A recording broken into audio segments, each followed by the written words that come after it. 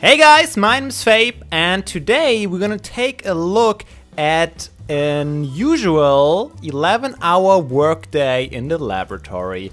Here we go. So what we're gonna do today is we're gonna harvest these yeast cultures here that are blubbing happily in the morning. And we're gonna make some lysate out of those guys in the hardest way possible, pretty much the longest way, but here we go. So what we need to do in the morning, first things first, we need to take a sample and check the growth state of these big cultures. Those are 10-liter cultures, and I think I explained it before, but what you do is you start with a 5 milliliter culture, then you inoculate a 100 milliliter culture, and then you can go pull out the big boys like these guys and start 2 times 10-liter culture, so 20 liters total that I have to deal with today, which is partially why it took so long. But anyways, so we can take these little samples from both canisters because they can grow independently, of course, and we use this photometer or spectrometer to measure the optical density at a wavelength of 600 nanometers, and we can see that was the water for blanking, so you always need a reference. And now we put in the sample from the left big tank. What do we have here? 745 I think it was. 1.09, which is not enough. I want at least 1.5 before I can harvest them. So basically I came in that early for nothing. And the right canister is even lower with 0.99. So we gotta wait even longer until we can harvest the right canister. Samples, no use for them. It's only like 500 microliters, so half a milliliter. We can't use it anymore. Waiting time! That's basically what I do. I wait 15 minutes and I'm gonna measure again. In the meantime, I'm gonna do some data processing from the cryo-EM. It's good if you have something like that, if you have data to do that, but you don't always have that. So sometimes you just have to wait and watch the yeast literally just grow. Alright, time for the next sample.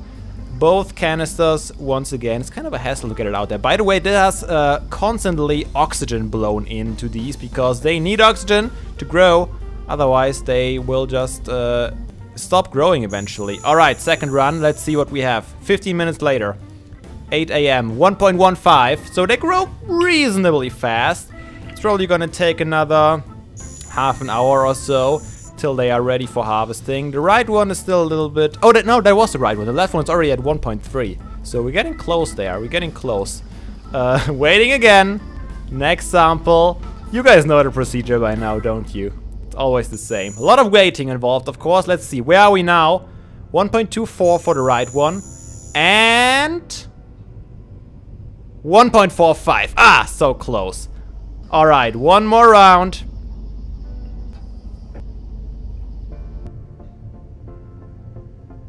1.475, still not there, so one more round. There we go, 1.52. That's good enough for me.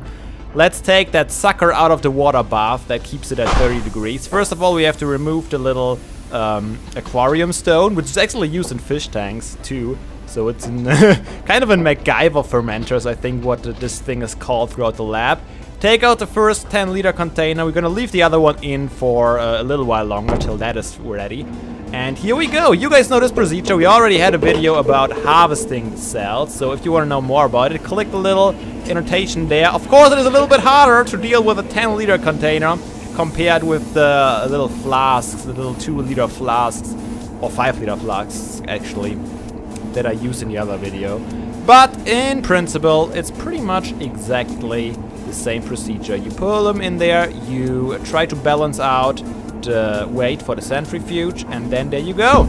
Those are the cell pellets. So this is what cells look like after they got spun down at 4,500 RPM. And this is what I call a noopsie on a pipette. And I use that to actually resuspend the cells in water, in ice cold water. And then we transfer them in these smaller cups and centrifuge again at 5,000 RPM, I think this time. We need them in these smaller ones for later reasons, you're gonna see. So waiting till the centrifuge is done and then getting these suckers out of there again. It's a little harder to open this sucker, especially with only one hand. And try open one of these with holding your phone in one hand. It's kind of annoying. And this is basically like my whole morning.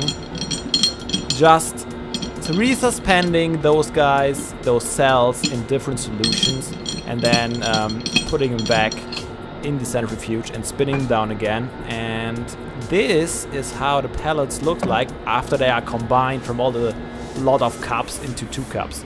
Next solution is potassium chloride, 1%, and resuspending them in this actually helps weakening the cell wall of the yeast cells. You need that for this kind of lysis. So resuspending once again, and once again spinning all those little cells down to the ground so we can exchange the solution. And then a third one and spinning down again. And now this is actually medium where we are resuspending it this time. And we're gonna add another little ingredient. That's something you don't usually do when you use different methods to actually kill your cells, but this is simolase or simolase. I'm not quite sure what it's actually called. There are different sources. But you put it in there. Of course, you have to put the right amount in there. So what I'm doing here is actually weighing in the certain amount. What was it? I think it was 125 milligrams per cup. And I have 2 cups, so in total I need 250 milligrams, yeah. And this stuff actually destroys the cell walls of the yeast cells and oxidizes them into CO2. So you actually see the little bubbles coming out of there later, where the CO2 evaporates. And this is only possible because we weakened the cell wall before with these different solutions that we treated all the cells with. And that is basically the reason for all the spinning down and resuspending. Why are we using exactly this lysis method, although there are a lot that are faster, is because this is arguably the most gentle way of opening up a cell. So you don't want to crush the cell, you just want to open it up gently, and you want to keep all the stuff that is in the cells, all the proteins, all the macromolecules. You want to keep them all intact as well as possible. So that is why we use, for this procedure, we use the most gentle lysis method that is established. And that is just this one, killing the cell wall, and after that we can just open up the cell membranes. I don't even know, thinking about it now, I don't even know if you know how a yeast cell looks like. So they have a cell membrane, like every cell does, but it's not like human cells. Human cells only have a cell membrane and that's about it. Yeast cells also have a cell wall, which makes them more rigid and a little less sensitive, I should say, to the environment. And we have to destroy that one first, otherwise we cannot crush the cells that easily.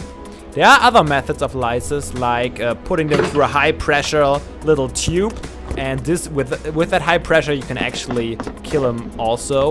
But of course you are bound to destroy some large protein complexes and DNA and RNA from the cell. Okay, let's put this in. It's kind of like a little powder. And then we just have to shake it. And then the worst part begins all over again, which is incubation time. When you read incubation time in your lab protocol, you always think, what am I gonna do in this time? At least as a student you do that. When you're actually a PhD student and work there, you usually have more than one project going at the same time. So you can use these little breaks to do other stuff. But I am just a master's student, so I only have my one project and I don't have a lot to do in these waiting times. But yeah, you try to mix it well, these 2 cups, and then we actually need to keep them at 30 degrees again so the enzyme can work its magic. 90 minutes is what it takes for this magic to work, and this is the water bath, 30 degrees. There's a little weight on top, otherwise these cups will just float upwards and not stay in there. 90 minutes waiting time, then 5 more minutes on ice to stop the reaction.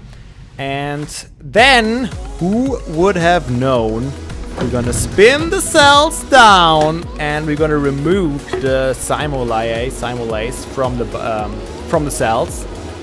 5000 RPM. We are used to that by now, are we not? The same procedure as every year. And now we are gonna remove the buffer, and we're gonna... It's not buffer actually, it's still medium, but it's a special kind of medium. So we're gonna remove that, we discard it, because we don't need it anymore. The most important thing is our cells that now lost most of their cell walls. I'm a little worried there actually, because I did that before and the cells, they behaved a lot, or looked a lot differently after I treated them with the simulase before. However, the time I tried it before didn't work out, so that's why I had to do it again. This time they look weird, so I'm not sure.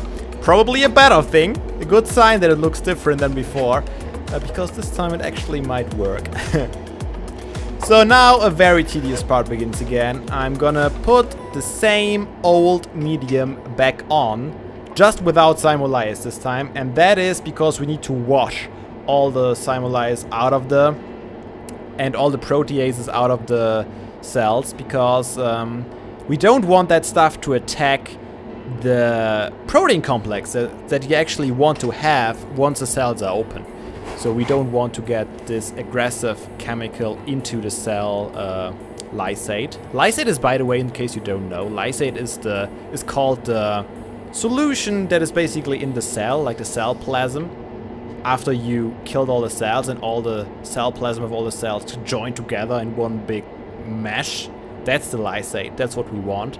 And we want it as unharmed as possible. Actually, what I'm using there is not the normal medium I used to grow the cells. It has 1 molar sorbitol added, which is basically for salt. I say basically a lot, don't I? I'm sorry. But it is to put up the salt concentration of the surrounding medium for the cells. Now, when the cells don't have a cell wall anymore, they tend to just pop. Like, just pop. Because the salt concentration in the cells is really, really high. And if there's no cell wall in place, the cell's just gonna suck all the water from around to cancel out the concentration gradient.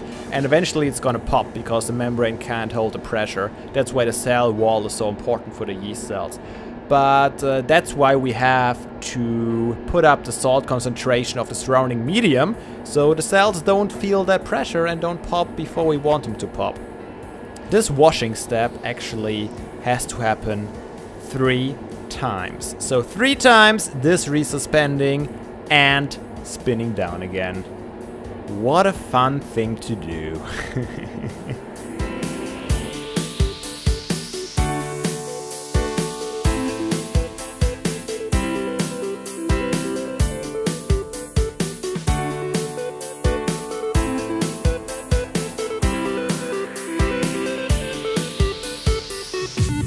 Make sure to stay tuned for the second part where I fail miserably, where I get a little bit of the workout in, and where we tackle the ultra centrifuge. I'll see you then.